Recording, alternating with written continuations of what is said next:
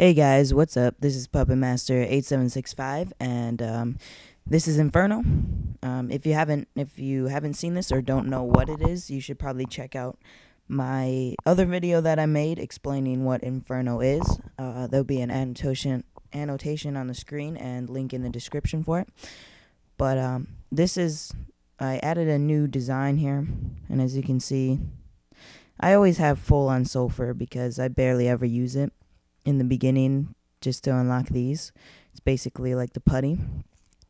But this is a new design that I have come up with, and the monsters, or the guys on the map, Moloch's minions, they get harder to kill. Like at 21 they have these two magma towers and the earthquake towers, which still you can't build yet, but looking forward to being able to do that because they are pretty awesome. But they got traps right here, just so you know.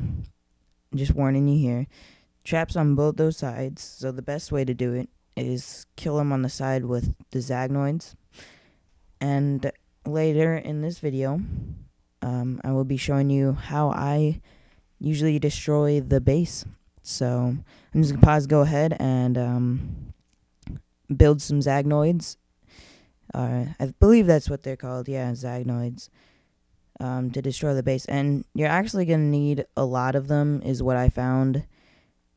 So about fill up your housing twice with them because their base is really hard to destroy, so probably going to need a lot of magma for that.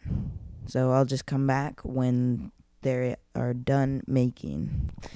I'm back here and my housing is filled up with Zagnoids, so I'm just going to go ahead and attack this guy and show how I go about destroying this base. So these magma towers here are probably the hardest part, definitely on the sides. Eventually you're going to have to destroy the earthquake towers, but I don't know why. I guess it's just the pathing, but they decide to go around sometimes. But basically when they destroy those, you'll get a few towers done on these sides like these, and then start destroying those two if you have enough monsters with you. But eventually they'll get down to the earthquake towers, and once they do that, you need to start attacking from the other side so you can go about destroying the earthquake towers alone, because you don't want to have to deal with those with everything shooting at you, because then it will be impossible with just using Zagnoids, which is what I'm at now. So see, the earthquake tower is pretty destructive. Just took out all those, but so you just want to do that same thing on the other side, and then go about destroying the earthquake towers. So once you destroy basically half the, well, both the sides except for maybe a few of these here, you're probably going to want to go and use some spurts to destroy, to like trip the mines here so you don't lose all your Zagnoids, because if you put them there and they hit a trap, they'll get destroyed so easily. So you'll probably want to put a few there to trigger the traps so your Zagnoids don't have to deal with them. So here we go. I'll pause and return when this is done here. Alright, we got a compound full again, and we are just going to go and attack them again and see how it works out on this side. So we're going to go ahead and put them down, see what happens. And as you can see, the magma tower pretty much acts like a Tesla tower. It shoots almost constantly, but it's pretty good. Earthquake towers for lower levels are the ones you really have to watch out for, because as you know, in regular backyard monsters, you can swarm a Tesla tower with pokies, but you can't swarm a laser tower with pokies.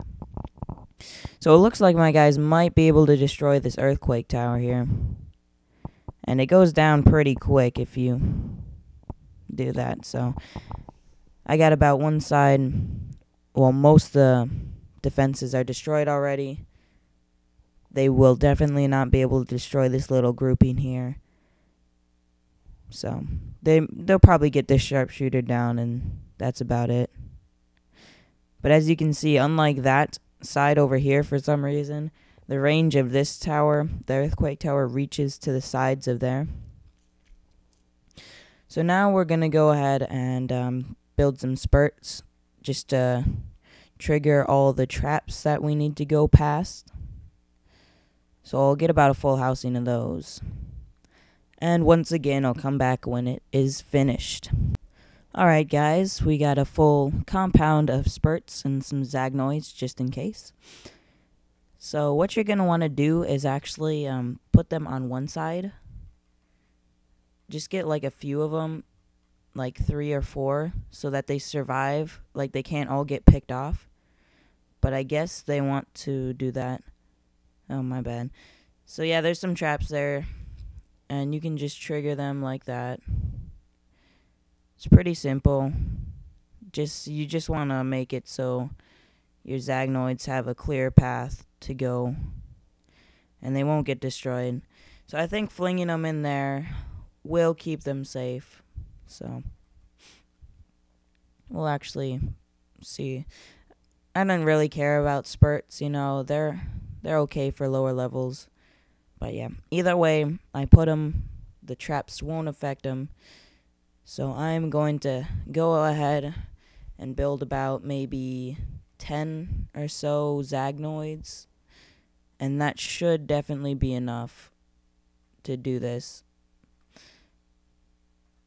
So once again, I'll come back to you when that's done. And I don't know, I guess I didn't realize that I had built that incubator right there. So yep, pause it and come right back. Alright, here we go. Got 14 zagnoids and I guess 5 leftover spurts. So we're going to go ahead and attack this yard here. Now, what you're going to want to do after this is not get so many at a time to make sure that even though we tested out and the traps didn't seem to trigger, we just want to make sure, be on the safe side. So don't put them all down at the same time. They should destroy that earthquake tower and then go about destroying those 2 sharpshooters. And now, wait here, just don't do anything yet, because you don't want to, if you don't have Malphus yet, then just go ahead and let your monsters destroy the resource collectors. But if you do have Malphus unlocked, he's right here, you have to upgrade your strongbox. But if you do have them unlocked, you're probably going to want to create 2, or you're probably going to create around 6 to help you out. So 2 in each incubator if you have all of them. So once that's done, you probably know how that goes, but I'll just show you finishing off. Finishing off the resource collectors and show you how much resources you get. Alright guys, this is the final part of what I'm going to show you. And this is just in case you're new to this game or something, but you probably already know how to collect resources from a undefended base. But you're going to want to put them in different groups just in case they do accidentally trigger a trap. And you're not going to want to put them like right around here, because that will just increase the chance that they will trigger one. So just in case if they do, they're in 3 different groups, so they can go ahead and destroy the rest of the resource collectors. And I definitely will speed this up.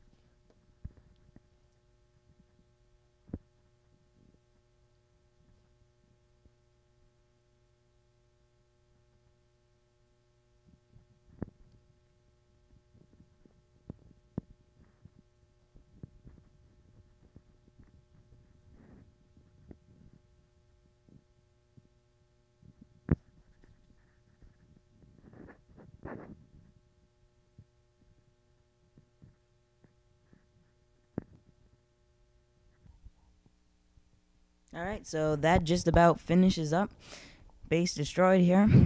As you can see up in the resources, it gives you about 42,000 bone, 43,000 sulfur, 40,000 coal, and 27,000 magma. Now, you can probably tell that the amount of magma spent was a lot bigger than the amount of magma gained. So it's a trade-off. You use a lot of magma and you get a lot of the other resources.